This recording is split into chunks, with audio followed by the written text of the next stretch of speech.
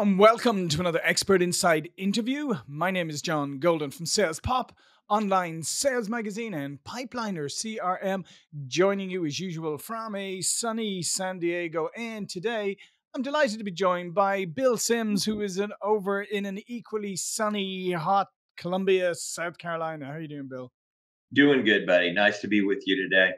Yeah, and Bill is an author, keynote speaker, and a motivational safety speaker, and author of this great book that we're going to talk about today, which is called and the book is called The Green Beans and Ice Cream Book: Learn How to Motivate with Positive Reinforcement, and that's what we're going to talk today about.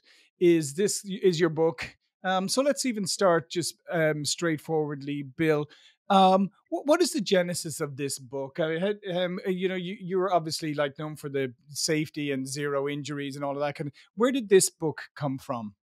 Sure. Yeah. So it's really kind of a foundational piece that everything I do branches off of. And the I guess the first thing to say is while I'm known in the safety world as a presenter there, the book is purposefully not Mhm. non-safety. I use some safety examples, but the book is really for anyone who has to lead other people and change their behavior. I think the way I describe it, when I'm riding on an airplane, people say, "What do you do?" I say it this way: "Hey, I am the global subject matter expert for green beans and ice cream." And I know I'm the global subject matter expert because I'm the guy who thought it up, right? So the idea behind the book is simple but very powerful and universal. Mhm. We are really, really good telling our employees and our kids and our students in school what they did wrong. Yep. Maybe where we need a little help is telling them what they did right. And Yeah. my mom figured it out when I was a little kid. She said, "Son, if you eat your green beans, you can have ice cream." So it's when we focus on the positive in people, performance moves off the charts. Yeah. Yeah, that's a tough one though. I love ice cream, but I'm not too hot on green beans. So that would be a bit of a conundrum. Though, in fairness, my parents used to force me to eat my cabbage before I got my dessert. There you Um, go. yeah, exactly. Bill, one of the things is you said your book's about for people to help people who are managing or leading people. I always think it's one of the interesting things about the way business is set up. Our career paths are normally you go from being something and then you move. If you're good at it, you might move up to managing other people doing that something and that's always just seems to be the career path and stuff. And I always question when people used to come to me and I'd say, what do you want to do next? Oh, I'd like to manage people. I'm always like, why do you want to manage people? Because I Right. would always say, because managing people is a lot different than you think. So I think we send a lot of people into these positions very, very unprepared for the reality. 100%. I talk a lot about the way you get promoted, most people, to becoming a manager. One day you're the guy on the line that turns the wrench the fastest and turns out the most work of anybody, or you're the salesperson that outperforms everybody else. And then that's one day, that's day one. And then the next day, you get tapped on the shoulder and, "Hey, John, guess what? Tomorrow, you're a supervisor." Yeah. And what we failed to give them was any real training in leadership skills, the soft skills, which are really the hard skills, Yeah. right? So is it any wonder so many managers fail to become leaders, right? And a study was done, pretty interesting. Major executives across the world were asked if they'd been given, for instance, safety leadership, which is a branch off Sure. of the whole leadership tree. Had they been given effective training to lead safety effectively? And only 4% replied that they had. Yeah. So that's 96% of our leaders, presidents, vice presidents, superintendents that haven't been given the training. And I suspect that number holds true across all kinds of leaders, all kinds of managers, sales, whatever field you're in. Yeah, and then as you said, human nature takes over, and you're right. Here's always been my issue with the performance review. And I know I'm excuse me to the audience if I'm repeating myself, but the way we do performance reviews here, we have like once a year or whatever, and then we say, hey Bill, great Bill, here's a couple of things you did well this year. Now here's 54 things that you didn't and you need to work on. And our focus always goes, it's human nature, we always go to the negative or the problem or the issue. And so how do you turn that around? Yeah, yeah, it's great. I always say when you analyze what mom did to change my behavior, she pinpointed and communicated the behavior she wanted very specifically. When I executed on that behavior, ate those nasty, slimy green beans, I got reinforced with a smile, a hug, and a big bowl of ice cream. And hello, I got all those reinforcers immediately, not a million safe kid hours later. Yeah. Or I didn't have to wait for annual kid performance review at the end of the year to see if mom was going to give me one, two, or three licks of ice cream. What we know from the science, and it's bulletproof, there's no arguing with it. It's 100 years old. The the science states that if you want to change my behavior, the reinforcer has to occur within 10 seconds of the behavior, Mm. which makes performance reviews absolutely useless. They don't happen frequently enough. Hmm. They're not specific enough, and the consequences are out of whack. 1, 2, or 3% pay raise. Come on, at the end of the year, not enough to make a difference. Yeah. There are far better ways to reinforce and improve behavior than an annual performance review, right? Yeah, and like I said, it's funny. It's funny you're just saying about the signs and the reinforcement. Kind of sounds like dog training in some ways because we just got a new rescue recently, and you're Yeah. right. It's that the two things things you have to do with the dog is they have to clearly understand the instruction, and then you have to reward them the minute they do it, right? If they don't understand the instruction or you don't reward them enough, you're rewarding something completely different. But to your point is it's funny, like it's the same with humans. You're correct. It's like if we get positive feedback immediately and we get that reward, then our whole physiology is different than if Yeah. you and then if I come up to you a couple of days later and say, oh yeah, good job on that, Bill. Yeah, yeah, 100%. And you're spot on with the illustration of the likelihood or the likeness to training a dog.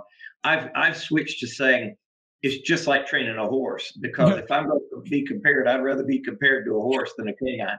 But that's just personal opinion. And it is the same. The reinforcer has to happen immediately. This is why so many of the other things that are done that are just, excuse me, they're backwards. Mhm. Employee of the month, employee of the year, employee of the quarter. These are the worst things you can do to your company's culture. When we say that one employee is employee of the year, we might, and this is a big might, we might have made that person a winner, but by default, we made everybody else a loser, right? Mhm. And so you should have employees of the moment because if you can't point out Mm. to me what every employee did at least one time a day that advanced the company's mission, something's wrong with your measurement system. Something's wrong with the design of your system. Yeah. So the the performance review, it's a sacred cow. We need to turn it into hamburger. The same with employee of the month and of the quarter and of the year. Far better ways to do it than that. Yeah, no, I couldn't agree with you more.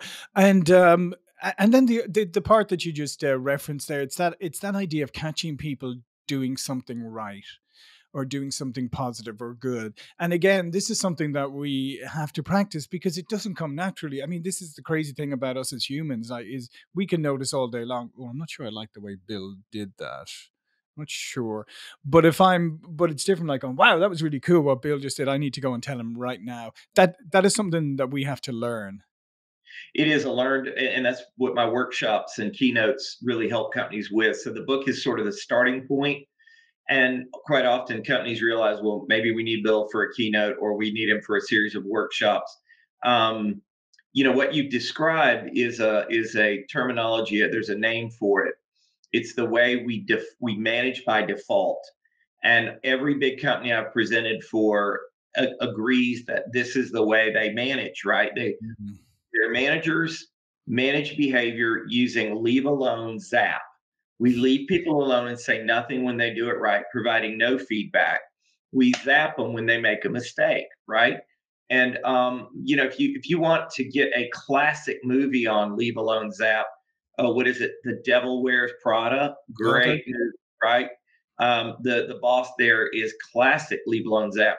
One worker quit her job as an attorney in New York City, took a $100,000 pay cut to become a waitress. And her logic was, when I make a mistake, my boss says something 100% of the time.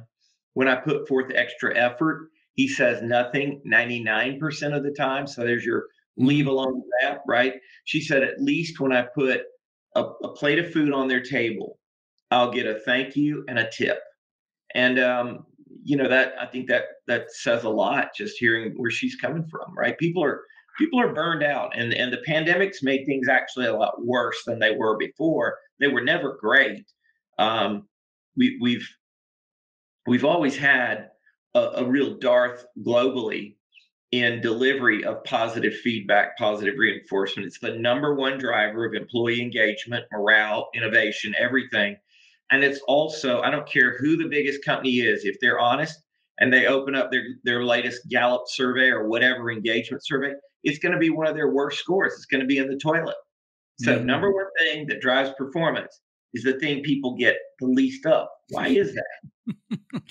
Yeah, it's a fascinating question. Why is that? I would say a lot of it is to do with both human nature and just the way business and corporate life has developed. But I think you're correct as well about the pandemic, because I think it's done a lot to people psychologically. It also had people. Obviously, they were dislocated in terms. A lot of people were at home, were removed, and all of that. But I think more than that, I think it gave them an insight into their own lives. I mean, maybe a little bit of introspection, and I think maybe people have kind of raised their barriers a little bit, saying, "No, no, I need to expect more from maybe myself, but also from other people." 100%. If you just take a look at it, more people are working from home than ever before. So that means fewer people are going to the office than ever before. And CEOs are struggling with this because we built this great Mhm. ivory tower and Yeah. we spent all this money. We need to have people filling it up. And I'm sorry, that Pandora's box has been opened and you can forget trying to roll the clock back, Yep. because when behavior has changed, and it has, working from home, there's one and only one reason that behavior has changed, and that is positive reinforcement. So if you think about all the positively reinforcing things about working at home, being with your rescue dog instead of being in your car in Mhm. traffic, like, right? There's just one, being with your kid, being with your spouse, the people you love.